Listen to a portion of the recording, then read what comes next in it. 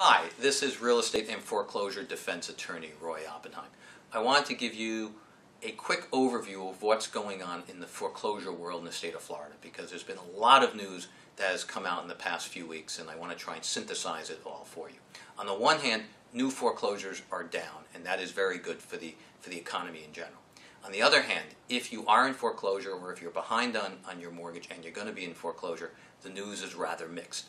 On the one hand, you have the legislature that has passed some new legislation that in some ways is going to make it easier for the banks to foreclose, but in other ways it's going to make it harder for the banks to foreclose. We don't know if the governor is going to sign it. We've written a letter to the governor urging him not to sign it because of some unconstitutional components of the bill, but I'm going to set that aside today. What we're also seeing is what's called the re-emergence of the rocket docket. And the legislature has given the court system new funds in order to basically ram through foreclosures, particularly the old ones from 2009, 2010, 2011.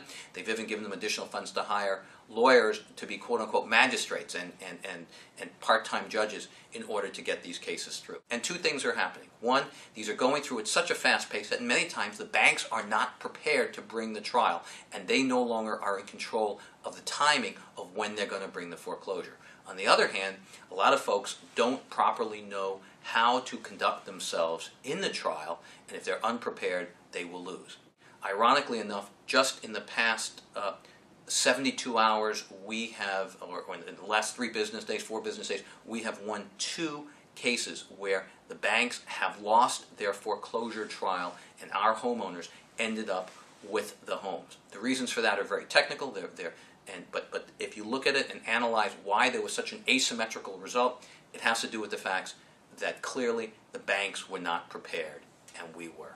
And so we continue to say, if you're in foreclosure, to stand your ground, contact a competent foreclosure defense attorney like folks at our firm, but if you're in other parts of the state and don't want to do that, contact someone else. But do contact a competent foreclosure defense attorney.